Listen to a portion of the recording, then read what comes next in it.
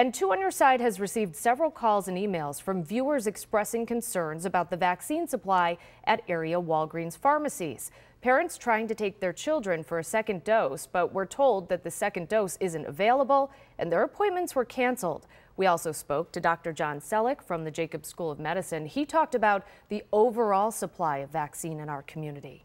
There is no, systematic shortage of vaccine, and I would encourage people to, take advantage of the websites, both the state and the county health department websites. You can do most of these by putting in your zip code, and it'll tell you where you can get vaccines, and some of them will even, take you to the site where you can set the vaccines up. So, set the actual appointment up.